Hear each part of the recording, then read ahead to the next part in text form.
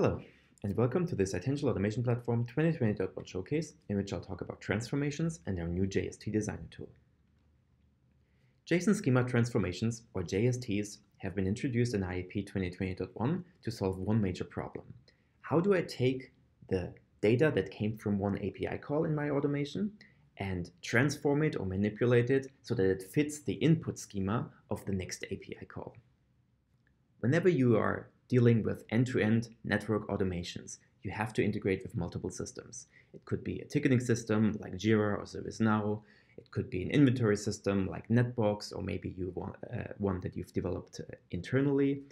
And you need to integrate with a system that actually makes changes on your devices like Salt, SaltStack, Ansible, NSO.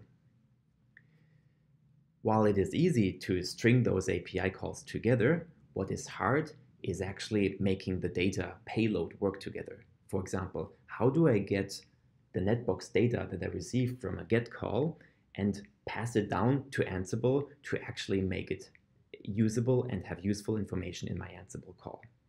This is exactly what we solve with JSTs. Let's jump right into a quick demo. What you see here is our JST Designer web service that we've made publicly available for anyone to build a JSON schema transformations. We can use incoming schemas and define outgoing schemas, and we have all of those methods and functions available on the right to make sure we can build reusable schema transformations, and we can also manipulate that data. We have a user tour on the top right that I highly recommend for first-time users to let you work through the platform and through what we can do. But we also have a lot of examples that illustrate different things we can do with JST Designer and that you can actually build on top of if you choose to do so. Let's start with the query example. We have the incoming schema here on the left and an outgoing schema on the right.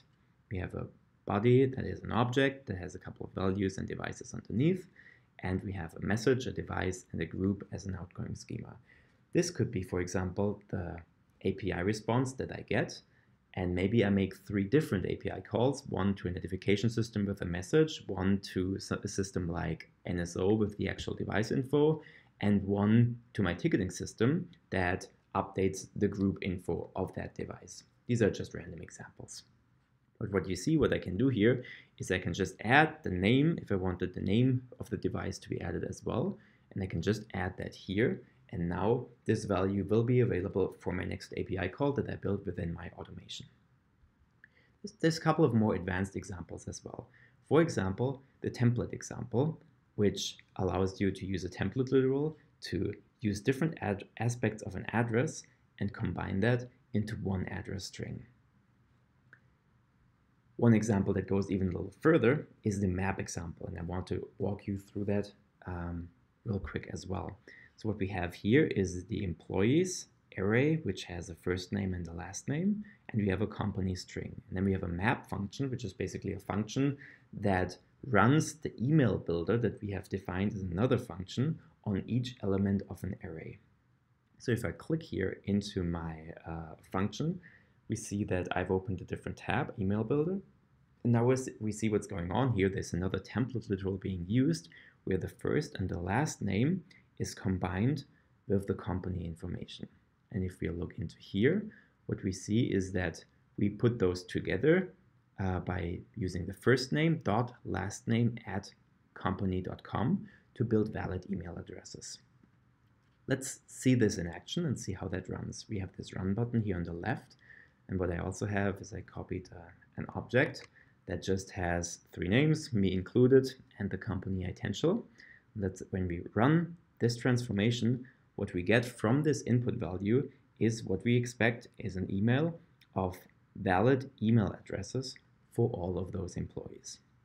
This is only one way I can use JSON schema transformations. I could query out entries in object, I could set sets, I could do string manipulations, I can do equality or date operations, whatever I need to make sure I can easily stitch together in a low-code environment the response of one API call with the input necessary for the next API call.